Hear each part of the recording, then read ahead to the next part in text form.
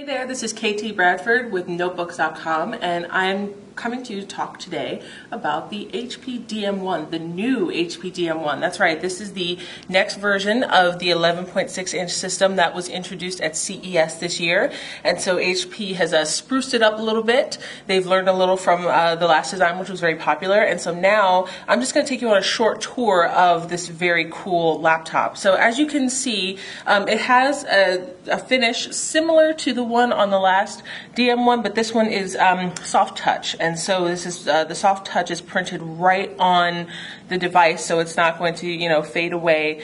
This design in here, which is really cool, sort of little diamond design, is printed along with the soft touch surface, so that it's not going to fade. It's not screen printed on. So we like that.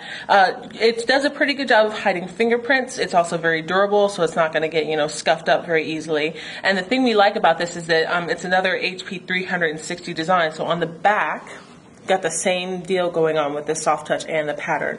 So we really like that. In terms of ports and such, it's pretty much the same as it was before. We've got HDMI here and a USB. These are all USB 2.0 ports. They are not USB 3.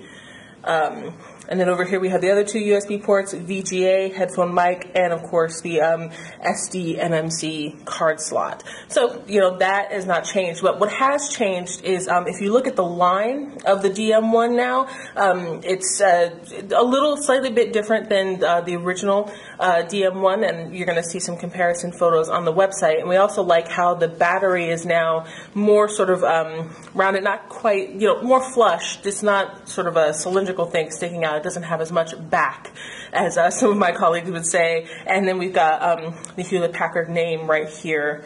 So it's very nice, different touches, but it makes it sort of easier to carry. It just feels good in the hand, really nice. So let's go ahead and go inside. And keyboard is the same, but touchpad is different. Now the touchpad, instead of being the click pad that it was before, is flush with the surface, and this is matte, not rubberized, but that's okay. You got a little bit of a texture difference going on here, so you know where the touchpad ends and the wrist rest begins, and two discrete mouse buttons. So really appreciate that, and we like that they're nice and wide. They're just as wide as the touchpad. There's no sort of strange funkiness going on there. So as I said, same keyboard. The biggest difference in the look here, besides the touchpad, is that instead of being silver on the inside, this is now black. And then we have the nice HP screen. So one of the things that HP has done, I don't know if you saw just now, but when I opened up the dm1, it turned on instantly. It came right back from sleep. If you press the power button there, it's going to go right to sleep, and then it will come back when you open the lid. HP says that this should last up to 10 hours with the processor that's in here right now. There will also be an SSD option, which we'll discuss in a minute, that will last about 11.5 hours. So even if you don't put it into hibernate, if you're leaving it in sleep all day, you should be able to get all day battery use out of this and still have a little left over when you plug it in at night. So we really like that. Can't wait to test that, because if so, that would be pretty sweet. So this model has an AMD E-450 APU inside. We don't know what the price is going to be on that, but it's going to come with a range of options. The option that's going to be $399, which is going to be its base starting price, is going to be an AMD 300 APU, E300. So you got a little bit below the original AMD APU that the dm1 came out with, and a little bit above, and then you're also going to have later on an Intel Core i3 ULV option, which is going to be $599, and that's going to come with Intel integrated graphics. So you're going to have a nice range. And as I said, this will come with an HD, a hard drive, or an SSD option. The SSD option price we don't have at this time. Probably about $200 added on to whatever the price for the hard drive option, but again, we're going to wait for details on that.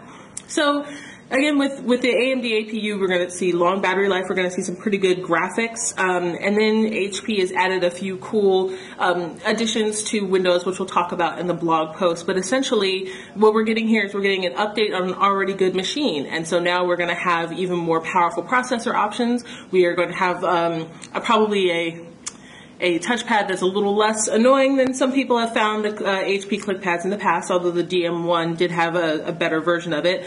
Got the same keyboard that everybody's loving and same weight, 3.5 pounds. So this is looking like a pretty good deal. Can't wait to get this in and try it out. It's looking for an early October release.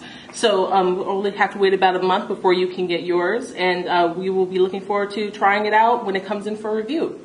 So this has been KT Bradford for Notebooks.com here with the new HP DM1 11.6 inch, very cool, ultra portable laptop.